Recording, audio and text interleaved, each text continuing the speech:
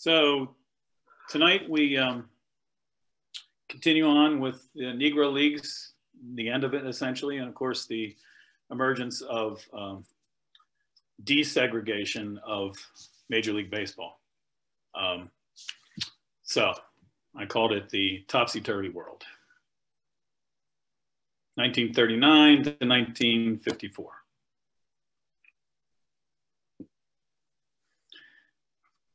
And it was a pretty turbulent time. Jeez, God.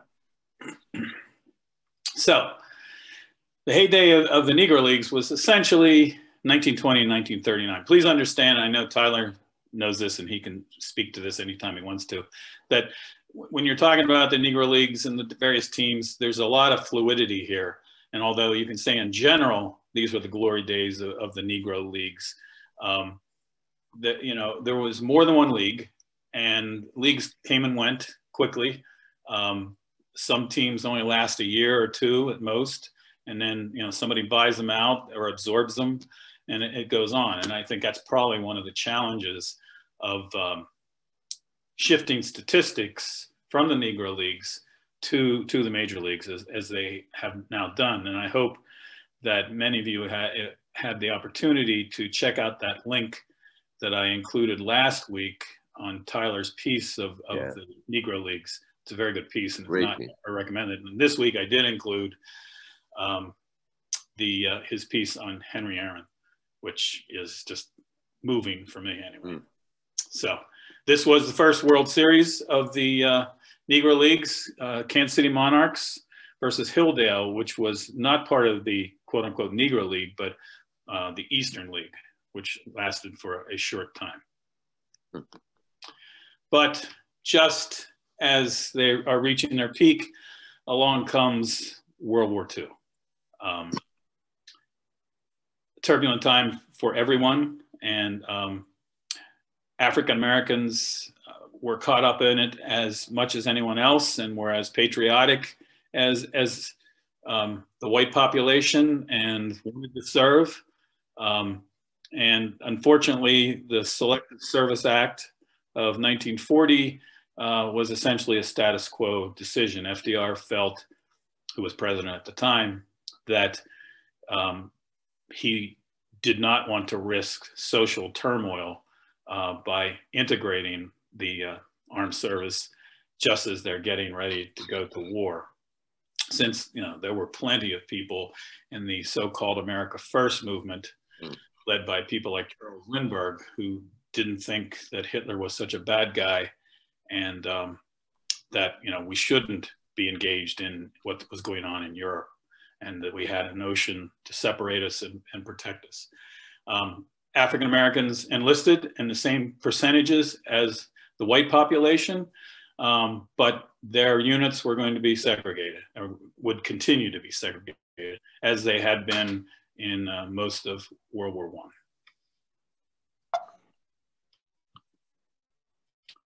I. There's a big long list of professional Negro League players who enlisted. I picked out some of the famous.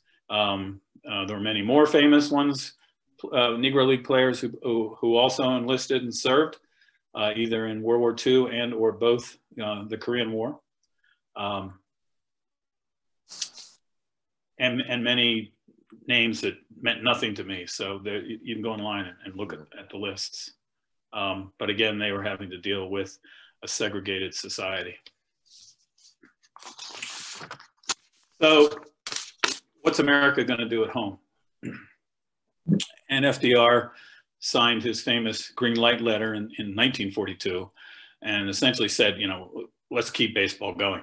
You know, let's keep as many things normal as we can on the home front, because he's mobilizing the home front, and there's all kinds of upheaval there, just as there have been in World War I, because women are now being brought back into the workforce again.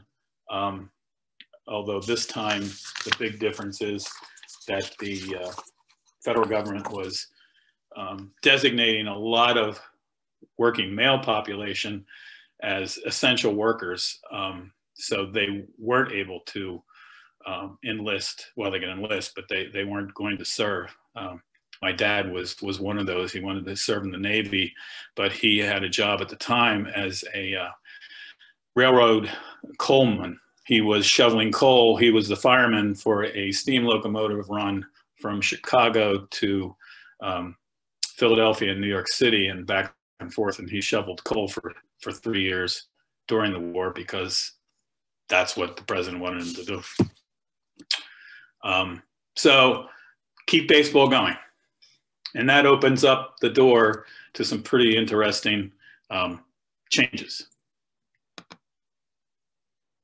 Women have been playing baseball for a long time. I think there's some really great photographs of women's teams. How they could play in these uniforms is beyond me. But there were urban teams, rural teams, and of course, Vassar College had the first official women's team. That's Vassar in the center. I love the Caps. So women's organized baseball had been around since post-Civil War in various parts of the country. The photograph on the right is from Colorado.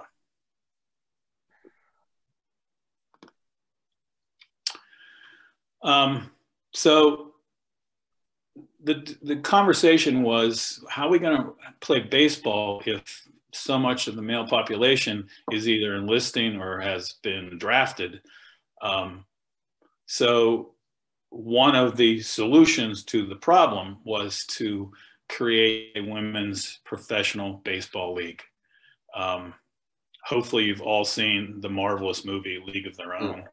I watch it every year. It's just a great film. And there's a lot of good facts in that. It's not all fiction. A lot of the fun parallels truth. And I sent you the list of requirements of the ladies for maintaining their femininity in this male dominant sport, and they enforced it quite rigidly, quite effectively too. So the All-American Girls Professional Baseball League, 1943 to 1954.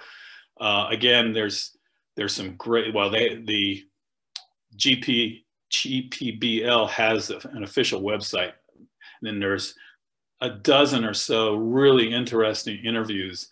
I recommend you go online if this topic interests you and take a listen. And a couple of the interviews are of the real people behind the lead actresses in A League of Their Own.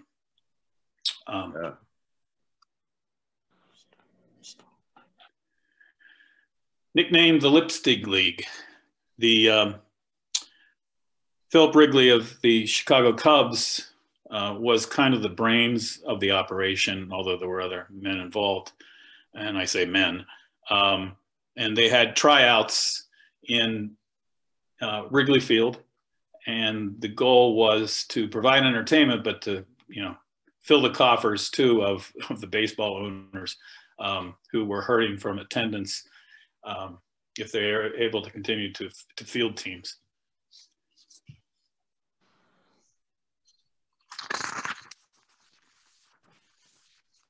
A structure organization that paralleled Major League Baseball, plenty of teams. And again, there was some fluidity with these teams.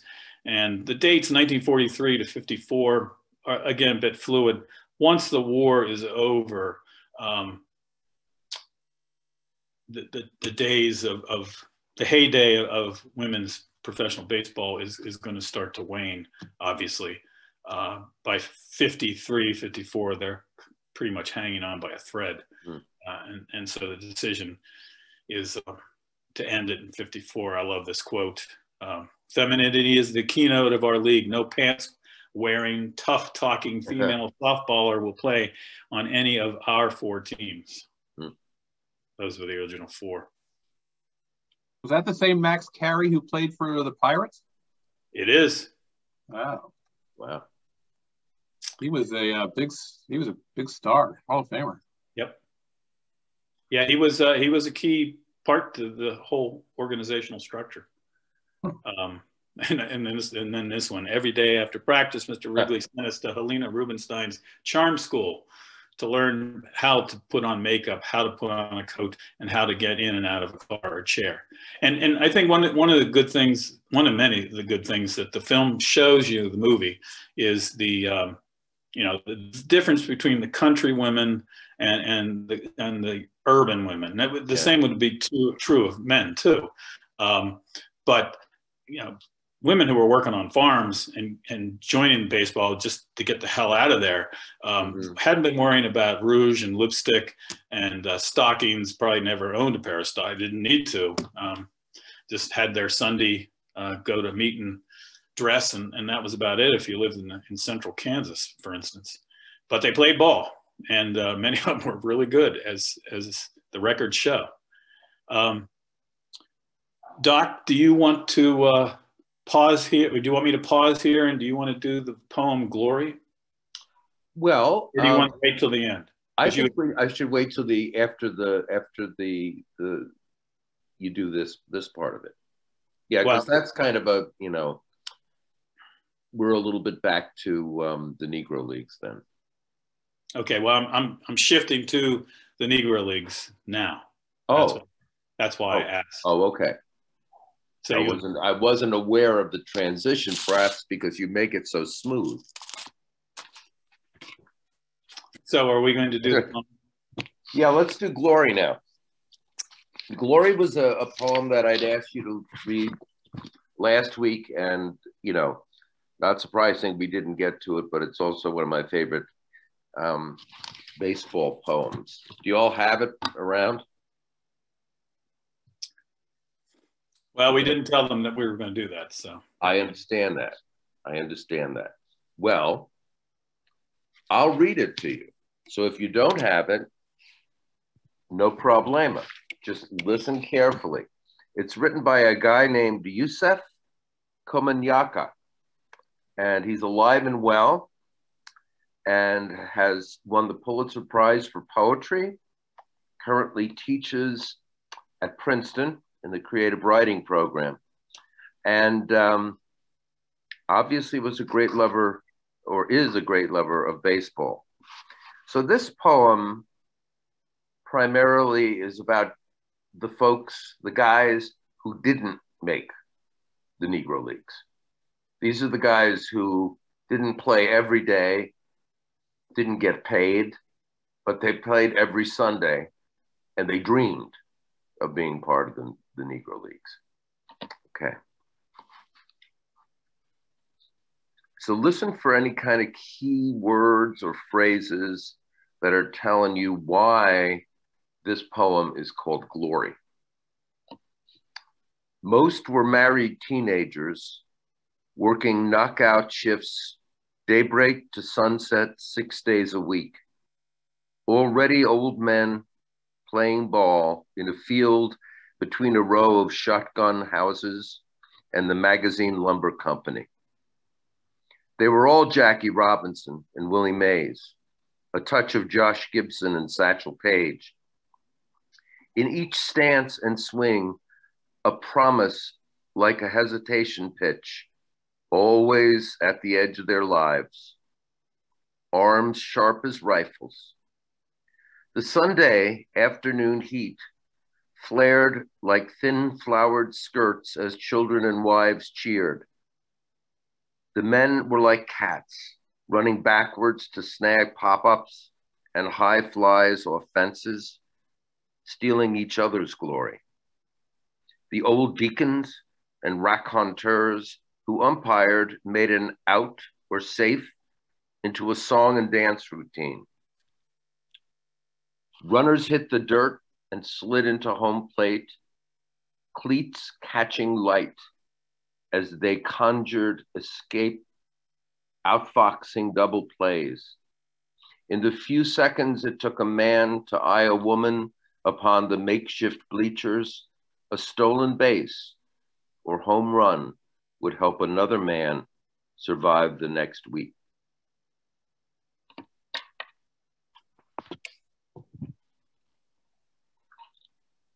Why is it called Glory?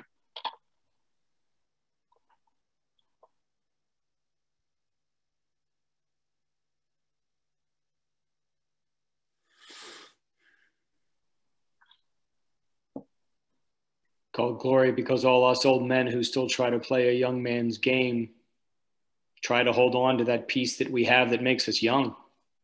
Well, you can speak for yourself, Kurt, about the old men, but as can I. But these were married teenagers, right? So it's you're kind of getting at the same point, though. I mean, they're old in terms of their, you know, the progress of their lives. There really is no chance that they're going to. Their time is gone as married teenagers. They're done. They've given up all of their hopes and dreams as married teenagers. And it says that line 3 or 4, it's already old men. Yes. Which, you know, when you look at what we're sending to college these days as 18 and 19-year-olds, heaven forbid, if they're already old men then, there's a worry for the world. But this is also the time when these men can shine, and they can shine in front of their children and their ladies and their wives, and they can slide into the plate and they can hit the ball far. And, you know, this is their moment in the otherwise drudgery life. Yeah, and notice the, you know, the very specific kind of detail of there being shotgun houses. So we are, you know, we're very, very aware of the socioeconomic elements here. And the field is near the Magazine Lumber Company. So, you know, we're not, you know, we're talking about a kind of made on the shift kind of, you know, field with these, with makeshift bleachers, you know, and yet, you know, it's interesting after he says that where it is, he says they were all Jackie Robinson and Willie Mays, a touch of Josh Gibson and Satchel Paige. So they all had that dream. They were all on the edge of their lives too, Doc, and that's the hard part. Yeah, exactly. That wonderful line, in each stance and swing, a promise like a hesitation pitch. And that was Satchel Paige's signature pitch. And I think last week you saw a picture of him, and he just had these unbelievably long legs and the arms, and he would just sort of be almost in air, his leg lifted up, and then it would go down with and the fastball would follow too. The poet mentions Sunday, points out, well, I mean, literally, yeah, that's when these games were played. But did you notice anything else that might make the whole experience almost religious? Because you know that they were, you know, I mean, they came, this was after church that they had the games. So the women were still in their Sunday best. Mm-hmm. And the children were probably had their shoes shined, right? And there they were at this dusty ballpark. You know, to piggyback on what Mimi said about you know, their moment to shine, the line about the cleats catching light. Excellent. Yeah. Very good. You know, I think also this celestial opportunity to be with stars, even though they lived the other 6 days of the week, a life of drudgery and handwork. You know, it's funny. I know in Philadelphia there were blue laws, and they didn't allow baseball on Sundays. But I wonder if the Negro Leagues did, or if they were allowed to play on Sundays because no one paid attention. But I was wondering about that Sunday baseball. I'm not sure they're considered professional leagues. Yeah, this is probably a semi-pro at most. You know, right. I mean, a lot of factories and companies would have their own teams as well, right? Yes, yeah, and I have a feeling also that this is rural. You know, But, you know, words like conjured, escapes, the idea of conjuring, yeah, it's not religious necessarily, but it's certainly supernatural. Even who are the umps? The old deacons of the church and the storytellers, the raconteurs, right? So there's that, and the way they ump is through a song and dance. Okay, so there's that element of entertainment and glory within the poem. I think that comes up, Doc, also in a lot of the other poems that we've read in prior weeks, just the song and dance or the rhythm of a lot of these, and seeing kind of the game being played kind of as a dance of sorts. I just think that's a theme that we've seen through a lot of these. And it does tie a little bit to the religious point that you made as well. I think like song, especially, is fairly big in church environments. Sure. Maybe it's just the nature of poetry itself, but it does have almost like a rhythmic prayer type element to it in some ways. Yeah, it's a beautiful poem. I mean, rhythmically, it's beautiful. The way he leads from like in the beginning, working knockout shifts, daybreak to sunsets. I mean, having that the break in the line, yet you'd have to lead into the next line. Yeah, it's gorgeous, gorgeous poem. I was thinking that when people go to church or synagogue, a lot of people, for that, it's like an energy boost for them, that they get some spiritual lift from going to church or the synagogue or the mosque. And in this poem, this was an energy boost for these men, that they had these drudgery lives and so much responsibility, but they had this glory, this one day of glory, this one moment of glory that they had that carried them through for the rest of the week. Very good. Yeah. Any other comments on this? It's a good poem. He's a really good poet. There was one other, Kendall, hi there. There was one other poem that I did ask you to read, and it's so short that even if you don't have it again, but I thought I'd just give it a quick read. This is the one by a guy named Michael Koenig. I have no idea who he is. I mean, none. I mean, I looked him up, couldn't find anything, but he wrote this really good baseball poem that was very hard to find. But anyway, it's called The Negro Leagues Day Off. Here, after all, is where we stand, in the middle of a field in Kansas, playing for a percentage of the gate, cash only, 60-40 split. Satch throwing bullets in twilight, 2 or 3 games a day. Set up the lights and take them down. Chicken dinner in the colored church, stay in people's homes, 2 men each. Cap Anson, who was a Hall of Famer, is hitting .270 in this league, trying to fight off George Stovey's best pitch. Fleet Walker is laughing behind the plate and calling for more heat. So this gives an idea of, okay, so if you had the day off, you actually would play these pickup games or these barnstorming games with white teams. And you would play against people like Cap Anson. And Cap Anson, in this league, the barnstorming league, was only hitting .270. That's because he had to deal with George Stovey and Satchel Paige.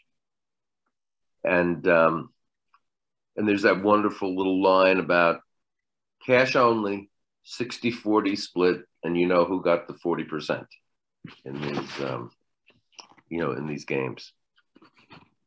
So anyway. Hey, Doc, I love how it mentions Kansas at the top of that poem, because Kansas is figuratively, I guess, and literally the center of the Negro League baseball. And after everyone here gets their shots and goes to Cooperstown again to pay homage, the Negro League Baseball Museum is in Kansas City. Have you been there? No, I follow them on Twitter. The guy who runs it is just a real speak about raconteurs. He's a real great voice for the history of Negro League baseball, and it seems like a great venue. Really terrific. Yeah, it's really cool. I suggested that Kendall and I would do a guide trip there. Yeah, you should. It's you go see a Royals game and then go to the museum. Yeah, the guy's name is Bob Kendrick. He's tremendous. He's just you hear him a lot on MLB radio. Yeah, and I've quoted him here and there, and I met with him, for my book about just some of the great Negro League pitchers, and it's really cool. I mean, there's actually not a ton of like memorabilia per se. Like they weren't as I guess fastidious as like keeping all the uniforms and the baseball from the 500th home run or whatever. But there's enough of it, and there's a lot of cool statues and storytelling and everything. It's really cool, and a great gift shop too. Yeah. Negro Leagues had great caps. Yes. They do. Yeah, there you go. Okay, so you're back to you, Kendall. Okay.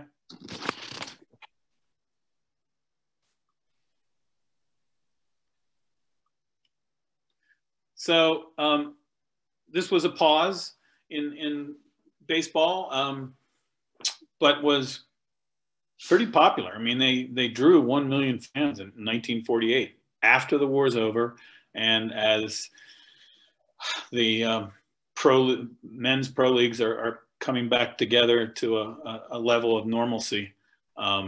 Kendall? Yes. I don't know if you saw that I stopped your screen share when we were having that discussion. Oh, can't see. Oh. Okay, wait a minute. Sorry, I messed you up. Yeah, now I gotta, how do I get back to, wait a minute. There we go. Okay, sorry, I had to put share screen back on. And no, just a minute. I don't want to share this. Wait, come on, go away. Hey, Kendall, how about those Mets? Hey, Doc, yeah. So last week,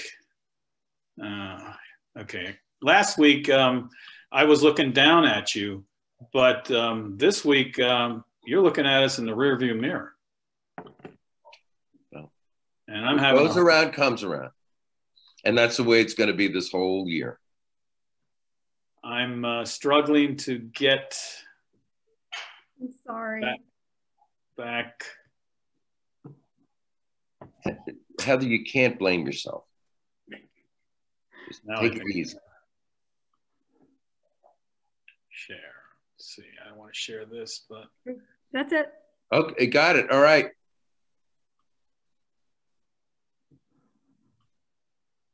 Are we there? Yeah. Okay.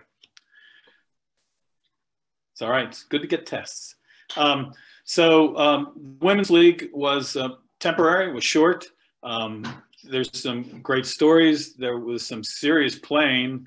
It helped some women to begin to break the barrier of, the assumption that women could not play baseball like men, and they shouldn't have been playing like this. It was not ladylike. I think that's a great action shot right there. But they were successful, and there's some writing about the early women's movement, and they touch on what took place in this professional league as one of the starting points. But the war's over, and things are going to get back to normal. Not really. Branch Rickey is going to cross the color line. He had been a long time known as an innovative general manager and president of the Brooklyn Dodgers. And he was determined to get the stars from the Negro Leagues into Major League Baseball, in part for monetary reasons, in part for the good of the sport, and also in part because it was the right thing to do. Branch Rickey certainly had his own crosses de bear, so to speak, and was not a perfect man, but none of us are. But he, you know, this was a biggie, and he's to be patted on the back for, you know, helping to get this whole thing started, regardless of all of his motivations. A couple of the motivations being absolutely very good reasons. So being innovative, he creates the United States League. And this was going to be his cover story for integrating baseball. So he creates this league, which is pretty much only on paper, and it allowed him to scout black players. Now, there was no statute that expressly forbade integration. It was just the gentleman's agreement that we talked about last time, as well as having Landis as your commission, who was, you know, a raging racist. Yeah. But Landis is going to cooperate because he's going to die in 1944.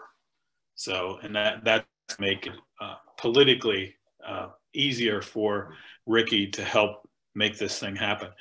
And Ricky early on was watching Jackie Robinson, who was a star for the Kansas City Monarchs in '45.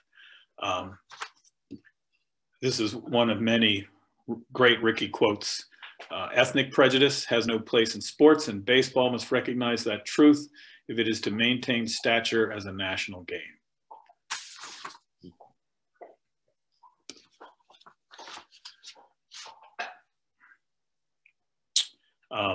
So he's going to sign Robinson in August of '45. And even though he signed to the U.S. League, you know, he never plays. And he'll play for the Dodgers minor league team, the Montreal Royals of the International League in 1946. International League, which did exist until last year, Tyler, right? And it's when the International League finally went kaput because of the...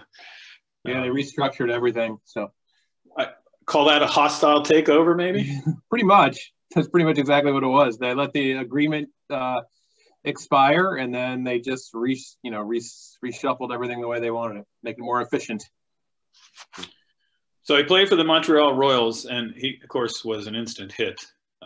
Robinson won a batting title and helped lead the team to the league championship in his very first year.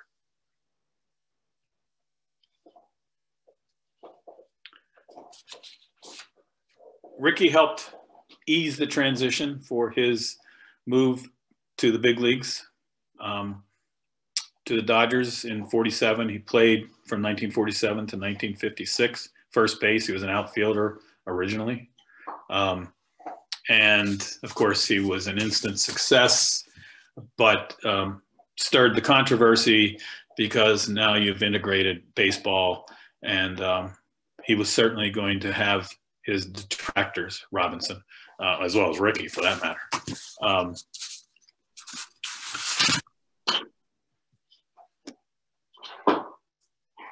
And things got ugly pretty quickly.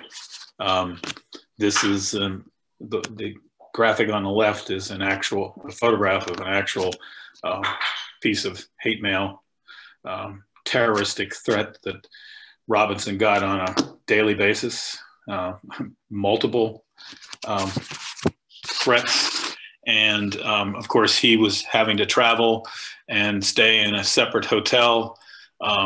So yes, the league was integrated now, but society was not integrated. And of course this was true not only in the South, but in the North, in the Midwest, and the West as well. And we have to remember that. It's too easy for some people today to look at segregation, racism, and from their seats in Philadelphia or New York City or Boston, Massachusetts, or wherever, and see it as a Southern problem. This was a national problem. And Robinson was helping to illustrate that by being the first to help integrate the league, but also by the stories that were being produced in the papers. And I found this cartoon, and those of you who have been in my other class know I love political cartoons. And I thought it was interesting. It was from the Pittsburgh Courier as well. I mean, it's 1960. It's after he played, but it still gets at the same message here of the problems of, you know, it was okay for my dad to be on the beaches at Anzio, but somehow he can't go into the Old Dixie Inn, which of course is appropriately named here. And as I've said before, and you know that Robin Roberts has too, about the colored drinking fountains and the colored bathrooms and all that existed throughout the South. But again, Robinson and the others who will join him from the Negro Leagues had these situations no matter where they were in the country, not just in the South.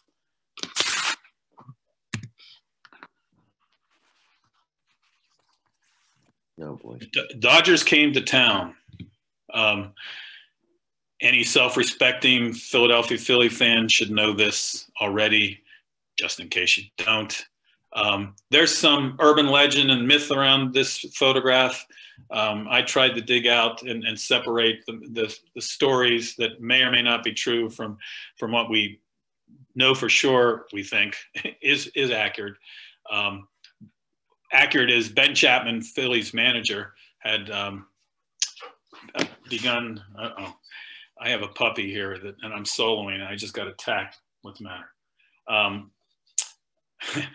I may have to do this fast and then I'll be back. Anyway, so Ben Chapman was manager of the Phillies, and he was a racist. And here's my 7-month-old golden retriever. And I'll be right back. I apologize for doing this, but my wife's already in California and I'm soloing it. So I'll be back quickly. Come here, come on. Talk. So Tyler, what can you add about the the behavior of Chapman and the Phillies regarding Robinson? Well, it was pretty bad. I mean, it's some of it's documented there in the movie 42. Yes. Trouble checking into a hotel in Philadelphia, and Chapman just being a real a real racist, throwing a lot of insults at Robinson. This photo, from what I understand, was a common sort of baseball shot, and Jackie just sort of went with it, but wasn't really happy about doing it. And I think it's one of the few times the Phillies are even mentioned in the Ken Burns documentary from 1994. Is for their they didn't come off very well. No, they're regrettable, awful behavior there in 47.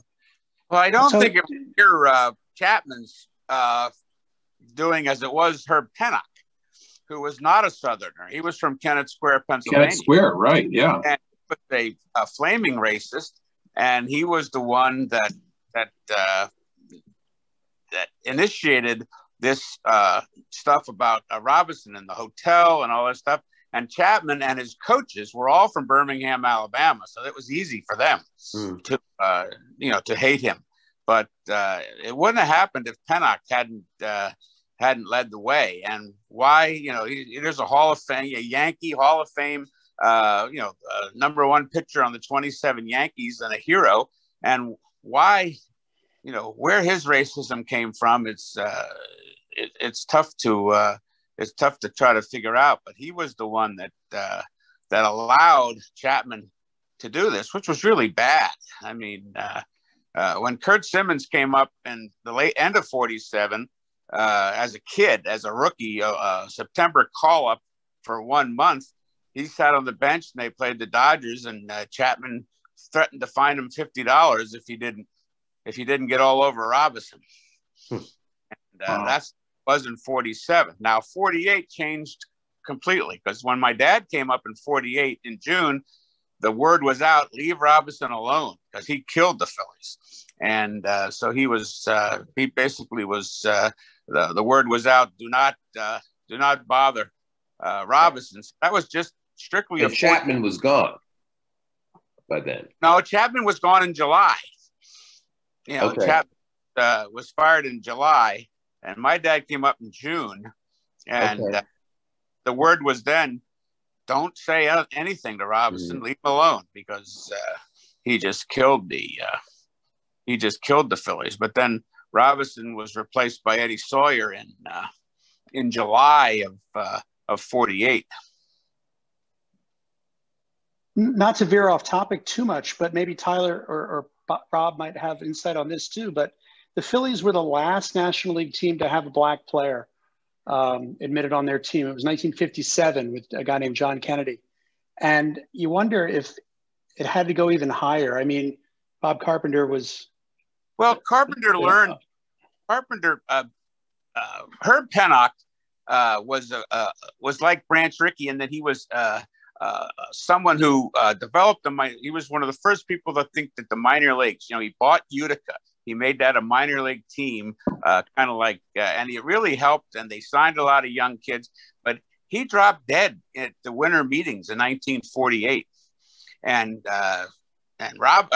Carpenter took over the team basically as the general manager, because it happens all of a sudden. And he learned baseball from the knee of Herb Pennock.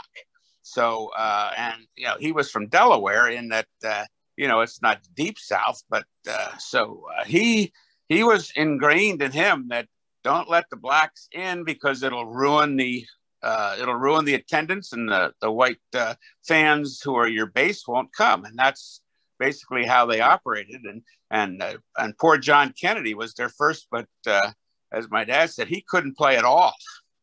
And he was just brought up basically to embarrass the black players. And he just basically was on the team only for their barnstorming group to their set north. They used to go north to the Atlantas and the Charlottes and the Richmonds, all those southern teams that did not have Major League Baseball.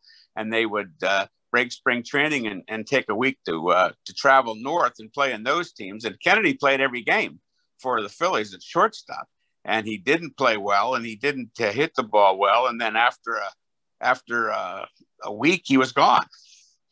And it was just kind of a joke. The real first black player of any ability the Phillies had was Richie Allen, which was 1964, which is, that's 15 years after Robinson. Yeah, that's really amazing when you think about it, because the John Kennedy thing, you're right. Like, I'm looking at his stats. He had 5 games, 2 at-bats. That's it. And then Richie Allen wasn't until 64, right? So, the Phillies, for all purposes, were essentially the last team to integrate. Well, my dad, a quick story. My dad was signing autographs down at Andy Semenuk's college down in Melbourne, Florida. And he said people were in line, and all of a sudden he looked up, and there was John Kennedy. And this was like 2000. And he said, whatever happened to you? Yeah. He hadn't seen him, since 56 or 57, whatever it was. And then all of a sudden he looked up, and there he was. He said, wow. Hey, seen him since that he just disappeared. Let's back up to 1960. You had the Curt Flood trade, and yes, the Curt Flood trade was in part all about free agency, but it was also, Flood made it very clear, I'm not going to the Phillies. It's the most racist team there was. Everybody knew that. He knew it, and he was not going to play for the Phillies, in part because of their reputation. And that was before Dick Allen. So, well, they sent Dick Allen to Little Rock. This is 62, 63, where Little Rock was the fire point of the entire civil rights movement, and that was you just shouldn't have done that to a kid like that from Western Pennsylvania, who really wasn't prepared for that. I think it affected him his whole life. No doubt. Okay, Kendall, clarify something, and I'll defer to Robin and all of the guys who may know this. Weren't the Red Sox the last team to integrate? Officially, yeah. They were the last team to have a black player. Okay, I just wanted to make sure because I had this discussion and argument with my father a couple of weeks ago, and he was adamant that it was the Red Sox and not the Phillies, despite all the things that he lived through in the '60s in Philadelphia. Yeah, they were officially the last team. Okay, moving on here. So we have time for Doc's poems. Obviously Hall of Fame career, 47 Rookie of the Year. Led the league in stolen bases, 47 and 49. Led second baseman in double plays, 49-52. Career batting average, 311. And of course, the first black player to make it to the Hall of Fame. He reshaped baseball. He's the pioneer, and he paid dearly for it with all the abuse while he was playing, but even afterwards. He became a civil rights leader. Wasn't something that he originally wanted to do. Didn't think he was, the right person for it. And he certainly picked his spots, but he served his country well. And of course, did during World War II as well. I also find it interesting on that Hall of Fame plaque that you show there. They updated it a few years ago, which they had never done, as far as I know. But if you read that plaque, it says nothing about breaking the color barrier, nothing about the context of his career. They give 4.5 lines to his records for second baseman and making double plays, but there's nothing about what he had to endure or breaking the color barrier. So a few years ago, they redid all the text and gave a little more history into why he his biggest contribution. A little more significant than the double plays record in 19. Yeah. So it shows that when he was inducted, it was still something sort of like something baseball didn't really want to really acknowledge or highlight, I guess. I just had this sort of mini moment of enlightenment, and they happen so rarely. But was the first African-American to play for the Red Sox, a guy named Pumpsie Green? Pumpsie Green, you're correct. Who I saw play for the Mets at the Polo Grounds. Wow. Pumpsie Green. Yeah, he just died a few years ago. I think he was a switch hitter. Second baseman. You were right. Peter, you deserve a table slap for that. I'll give myself a table slap. Right. Okay, moving on here. So, absolutely one of my favorite players, Hammer and Hank. What a guy! What a career! And he follows in the footsteps of Robinson. Comes in a little later. Started with the Indianapolis Clowns, but because integration was already moving along, it didn't take him quite as long to get noticed and be bumped up. That's his rookie card there. I thought that was cool. So, I mean, you could fill 2 slides with all of his accomplishments. He's just amazing, the longevity alone, but just what he does. And, everyone remembers where you were in 9/11. Everyone knows where you were in some of the other horrific events that, we've lived through. I remember where I was when I saw him hit 715. That was a special time for any baseball fan. And I think they cut in even on regular TV shows because there wasn't any sports network back in those days. But when you look what he accomplished, it's just awe-inspiring. I mean, how many better players than Henry Aaron are there? Not many, in my opinion. I know all that is subjective, but for me, he's one of the greatest. And I had to put this in, being the Phillies fan. His only inside the park home run was against Bunning. And I noticed today on Twitterverse that, I don't know why, but it was in there today, and a whole bunch of different people were commenting on his inside the park home run. Maybe it was because it was on this day or something. I'm not sure. But and talk about abuse. Yes, Robinson got it. Henry Aaron got it. He got it more because he played longer. And the death threats, when he was going to break Babe Ruth's record and all that were just horrific. And he lived through that, all of that. I don't need to read through these statistics. You can see them. So, I mean, it was just amazing. And what a quote. Babe Ruth never had to contend with anything like that when he was establishing his record. So true.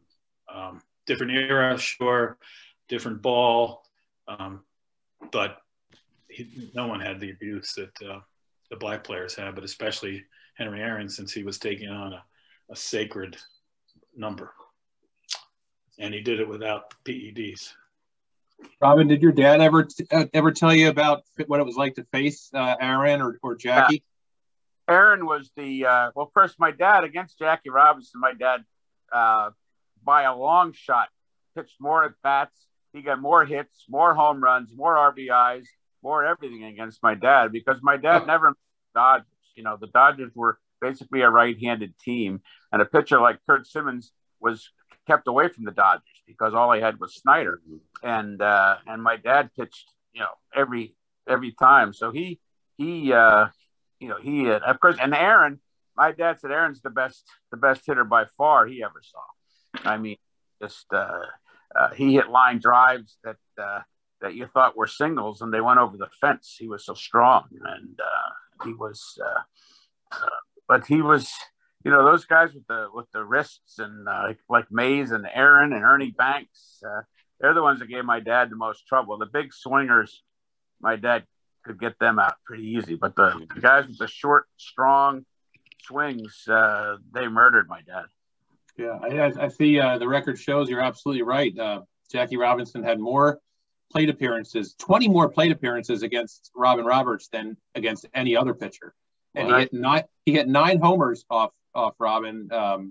You know, he only had 5 off of anybody else. So including one in 51 that they would have never heard the shot heard around the world if he hadn't hit that last game of the season to get into the playoff with the Giants. Wow. Oh yeah, look at that. Yeah. Right. In the 14th inning. Oh my God. The 14th inning. 14th inning. My dad had pitched the day before, and they brought him in 8th, and he pitched from the 8th through the 14th. Oh, God, that's amazing. God, I loved baseball back then. That's incredible. yeah. This is great. I love all the repartee. Robin's my old summer league baseball coach, by the way. Remember that? That's right. You were the only guy I had that could get it over the plate. That's right. I didn't throw very fast, but I could throw strikes. That's great. I hope you have more stories like that next week when we put Tyler on the hot seat the whole period. So think about that, Robin. Okay, I was going to wax poetically here. I'll keep this short. No, just go ahead. Yeah, because we got to get to your poems. I don't want to cheat you. Listen, one of the poems isn't very good, but it's you know, just go. Don't worry. So my concluding remarks, because there won't be history per se. Well, there'll be history because we're going to talk about Tyler's book, but in a different venue. But so yeah, I'm a history teacher, 43 years worth. Every year of my teaching, I knew, I was convinced that race was at the center of everything we studied and what we did and what we liked and what we disliked. Whether you're talking politics, whether you're talking economy, you're talking domestic policy, foreign policy, race and ethnicity are there, and they don't go away, despite some people trying to make it go away. And, you know, this last 2 years, we've been caught up in this, in my opinion, stupid fight. I mean, in some ways it's a good fight, but between those promoting the 1619 Project, which came out of the New York Times, and it raised the whole question about race again and the role that slavery played in the formation of this country. And in our former president's last year, he promoted, or his Mr. Miller promoted, I'm not sure who, the 1776 Commission, which was going to literally whitewash the ideas coming out of the 1619 Project and this debate that has gone on, and it's still going on, between those who advocate 1619 Project and versus the 1776 Commission, is a distraction. I mean, it's good to have this debate, but at the heart of this whole thing is that race has always been with us. It's always going to be with us, and ethnicity, and it brings out the good and the bad in all of us, in all of our history. And everybody's story matters, regardless of your color, regardless of your race, regardless of your religion. That's what has made the United States a great country, but with our problems. But history is not complete without the good, the bad, and the ugly. You can't cherry pick and just, look at all the positive things that white people did in the United States history, beginning with the Constitutional Convention, moving forward, and decry that people are talking about the civil rights movement or slavery. When did slavery begin? When did it end? There was a member of the Tennessee state legislature who was making an argument last week that that the Jim Crow laws were actually the foundation for this equal rights movement, the civil rights movement, which of course is just, you can make those arguments when no one knows their history. And this is why I taught, because you have to know your history, the good, the bad, and the ugly. History doesn't repeat itself, but it can help to point the way in which we want to proceed. And one of my favorite historians these days, Annette Gordon-Reed, who's an amazing professor of both law and history, unusual to have both of those at Harvard. Two little quotes from her. History is a combination of good and bad. It's always easier to spot other hypocrisies while missing our own. She's a Black woman, from Texas. And she just published her latest, it's kind of a semi-memoir. It's a short piece, about 160 pages, called Juneteenth. It's very interesting. So yes, all this talk of the Negro Leagues, inclusion of women for a short period in Major League Baseball, so to speak, it all matters, and everyone plays a role, and we have to be inclusive. And race is always going to be an issue, and people like to exploit it for whatever purposes, but we need to recognize it. We need to deal with it. The good, the bad, and the ugly. This is a great country. We're flawed. We are all flawed. We're all imperfect, and we have to accept those things and strive to be better. I sign off. Doc, it's all yours. Well, thanks, Kendall. A little coda here, which actually speaks to some of what you've just been saying. And I'm not sure how much the movie 42 sugarcoated it, but I think I've read enough to know that Pee Wee Reese, who was arguably a racist shortstop for the Dodgers,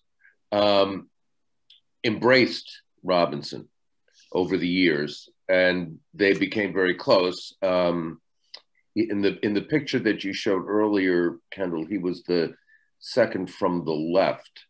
He wasn't the guy with the hand on Jackie Robinson. I'm not sure who that was, but Pee Wee Reese really, I think, changed, from what I've read, changed the culture of the Dodgers to the point where they had better accept Robinson, or their time was not, their time was going to be limited with that team.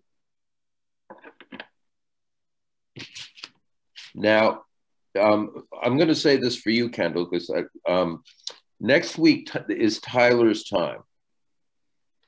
So if you have questions that you would like to ask Tyler, please send them along to Kendall. Okay?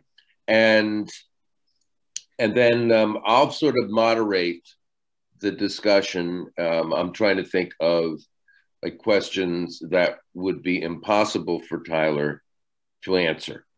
Oh, I've already got a couple. I'm ready. All right. Okay. All right.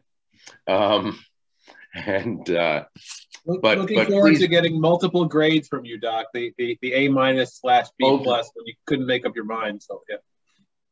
You know what? You say I couldn't make up my mind, but let's just say I gave you that grade out of kindness. Tyler, we call that. You deserve the B+, but I decided make him feel a little better. I like the kid. It'll really go down as a B+, but you'll humor me. That's the idea. Yeah, exactly. Doc, that's some weak sauce.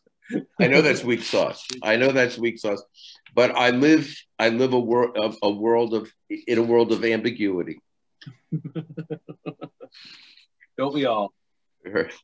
Okay, so anyway, Tyler, that I really loved the article on Henry Aaron, and it was. I wanted to ask you a question even before the poems, because I'm always interested in seeing how you make choices, how a writer makes choices. You have a certain limitation in terms of space, right? So why did you decide to focus on a couple of former players? As the sort of commenters on him. Oh, well, it was just sort of the people who, who I could get on a moment's notice kind of thing. Mm-hmm. But I thought Reggie would be good, just knowing Reggie over the years, and knowing how reverential he feels towards Hank Aaron, number 44, the whole thing. I thought Reggie would be a good voice for that, because in big moments, it's kind of like when he played. Like in big moments, Reggie loves to be sort of part of the story. Yeah. He's pretty available for topics like this. So, and also, I mean, Reggie's 70, in his mid 70s now, so these are all peers of his. Yes. And Palmer, I've gotten to know very well. He'll just text me sometimes, just randomly, and just a great guy, very insightful, smart, and remembers everything. And Torrey the same way. So I covered Joe with the Yankees for a bunch of years, and Joe could speak to the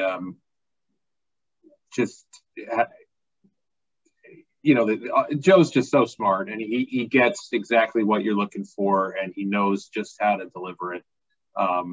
So that was something that broke in the morning, and I was actually out for a run, and so when I got back, I was kind of able to think about it on the run, and then when I came back, I just got Reggie out in California, and then Joe and Palmer. And I figure when you had three guys like that, and I got Dale Murphy too, who I knew from back in the GA days when he played for the Phillies. I got to know him real well. And Murphy, not a Hall of Famer, but he's a legendary Brave. And I know Dale's very well spoken, and he could sort of speak to, Aaron from not being a teammate, but just from someone who played in Atlanta and who figure would be very familiar with Hank. Yeah. You kind of put out a bunch of calls. Like, I called Ripken that day. I didn't get him. I called someone else. I didn't get him. But yeah, I mean, I got those four people. I just thought it was a really nice, it was a nice selection. I mean, it melded well. And this is actually a compliment, Tyler. Thank you. You put all of the things together beautifully in that article. I would point out, as easygoing as Tyler seems right now, it's fairly remarkable, and it speaks to him that he's able to get Reggie Jackson, Joe Torre, Dale Murphy. I think Chipper Jones was in there on the phone in a few hours' notice. That's degree of difficulty there is pretty high. So that says something about Tyler.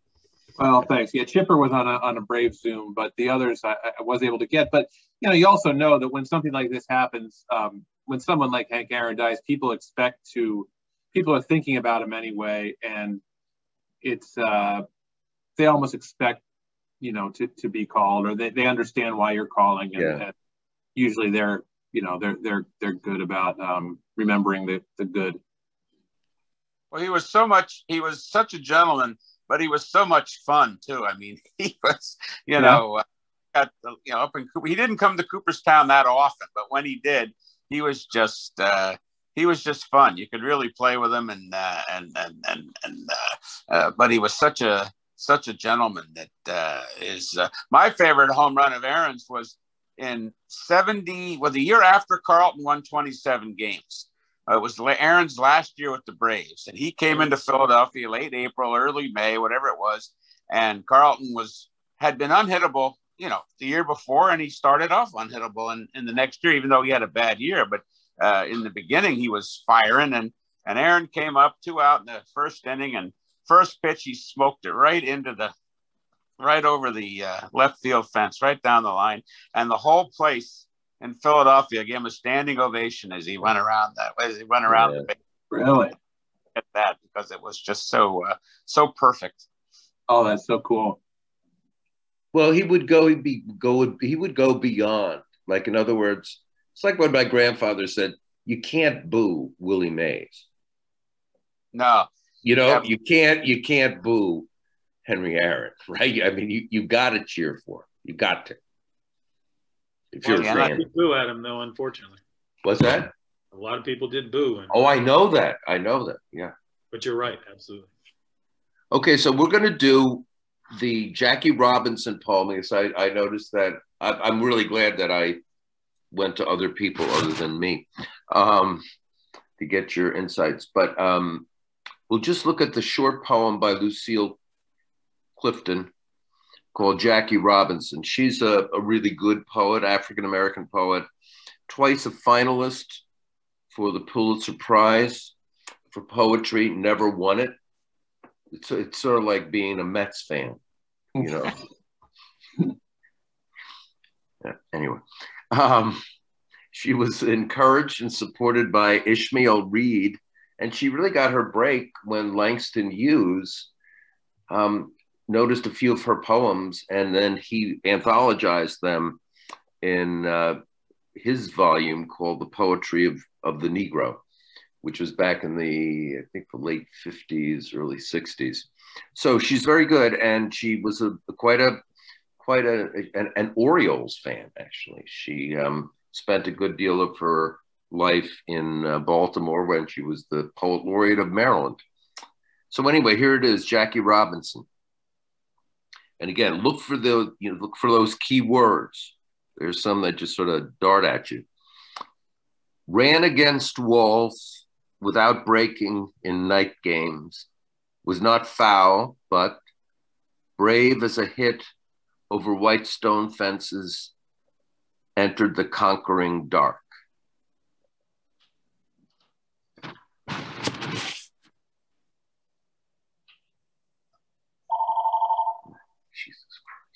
Sorry.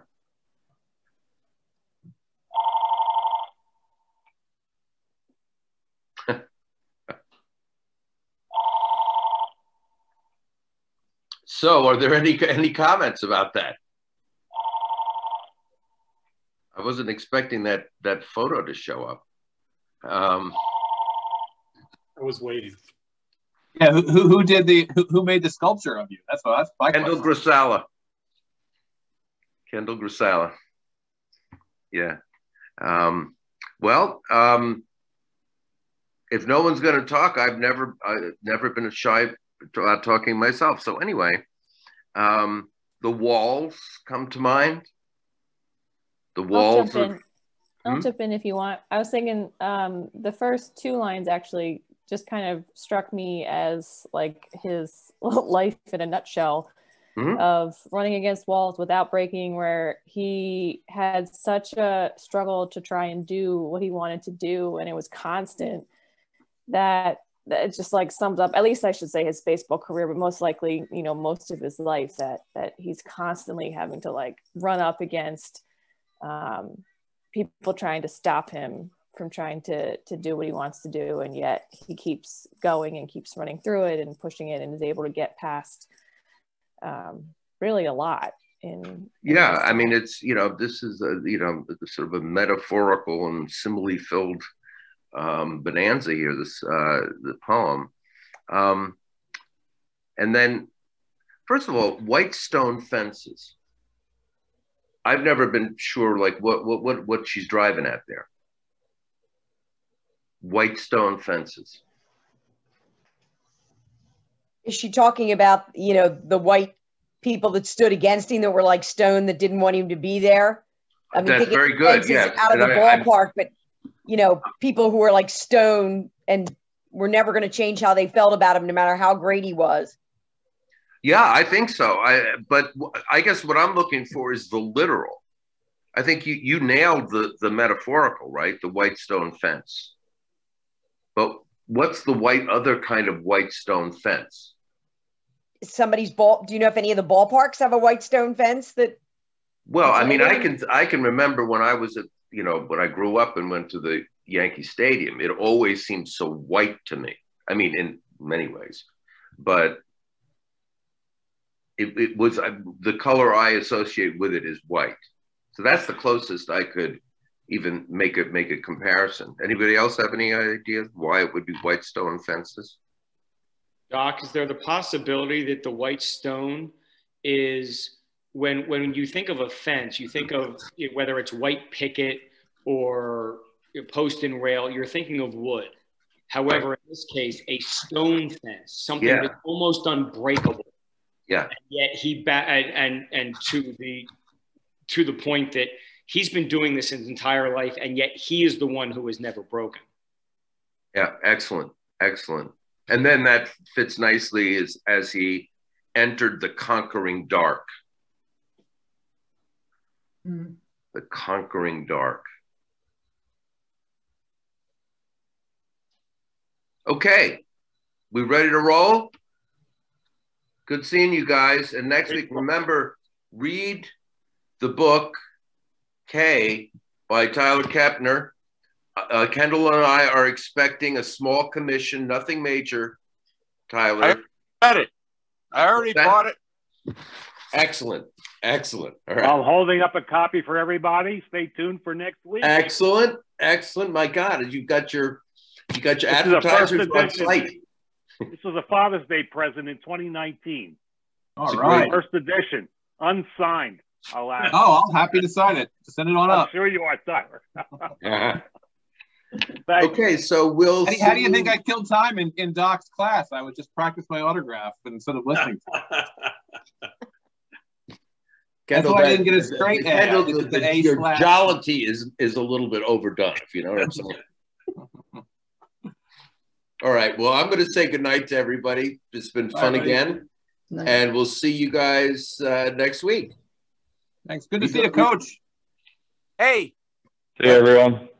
That book you wrote, my dad's contribution was two chapters. Fastball curve. Yeah, I got him in there. Right. Fastball curve. That was all you needed. You didn't need all that other knuckle curve and all that other stuff. That's how you pitch 300 innings, 6 years in a row. Yeah. Oh my gosh. You don't see that anymore. Jeez. All right. See you later, everybody. Okay, everybody. Take care.